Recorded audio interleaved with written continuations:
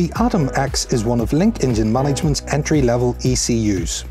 While it is our smallest ECU, it can certainly pack a punch, as it contains a whole host of features.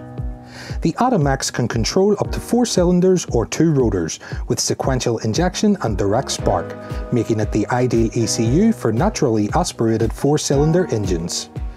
Major improvements include increased memory up to 512 MB for data logging and a 32-bit floating point microcontroller. These enhancements result in greater accuracy, including more sensor points, smoother fueling, and more precise spark timing, making the AtomX more responsive to driver commands and sensor data.